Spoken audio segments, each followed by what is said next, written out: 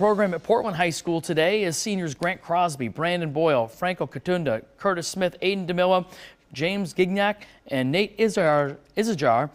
committed to play in college. Isajar, that is, a standout cornerback, signed a scholarship to D2 West Liberty in West Virginia, one of 4 schools to offer him, and he had a proactive recruiting approach. Every day I was on Twitter sending my film, sending a short phrase to a coach, really recruiting myself, and that's the best advice I could have for young Maine athletes is to really go out there and recruit yourself, because not a lot of people look at Maine as a football state, but we got guys everywhere working just like every state does.